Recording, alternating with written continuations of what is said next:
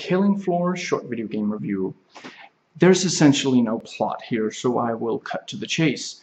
You are, 6-player co-op survival horror first-person shooter, and fiercely metal of a game. And yeah, you are killing zombies by the hundreds, and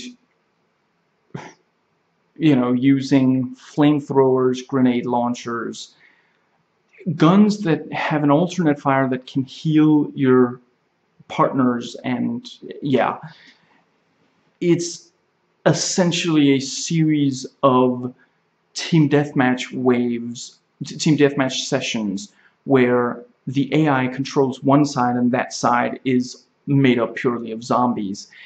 And yeah, if that appeals to you, then definitely it's very much the offspring of games like Doom, and there's a very clear, they really wanted to put out a game like this, and they did everything they could to make it just really fit this specific kind of, this exact feel.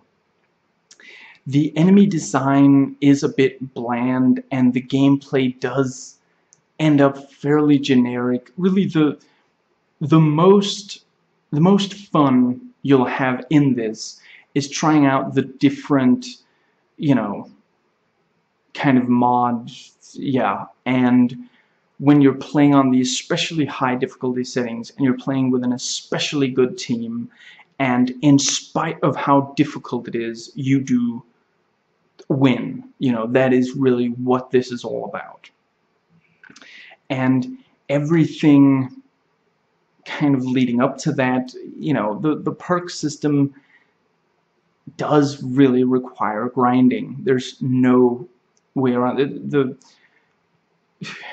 I'm not passing judgment either way, but if that is something, you can actually, there are a few levels made specifically to avoid you having to grind, where, or rather, letting you grind without playing the rest of the game. And so yeah, if that is the situation, then you can do that. But yeah, and do note when downloading mods and such, there's apparently a 50 subscription limit, and I personally, when I found out about that, I had already downloaded a ton of maps, and I wasn't able to remove the ones I had downloaded to make room for others, so I ended up only being able to play around 92 of the apparently 855 maps in this, and I never got around to playing the actual mods and such because I intended to play the maps first, so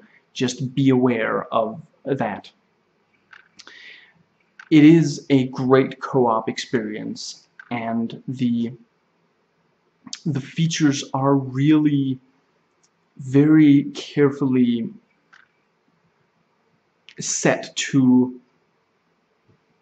yeah, facilitate and reward co-op. And it is a game that, you might look at it and say, well, what does this have that, say, Left 4 Dead or Dead Island doesn't? And it is very much this,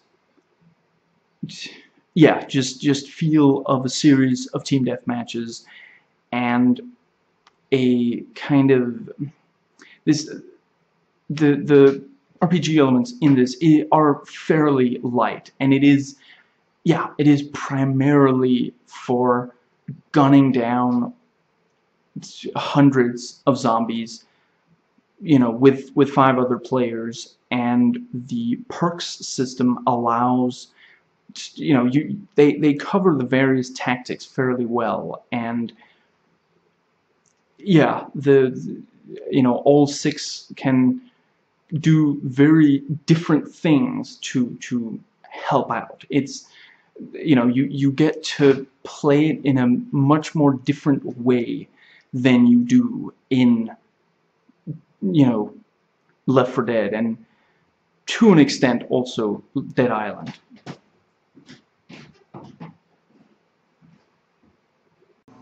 If you like this review and want a more detailed one, the link is in the description box.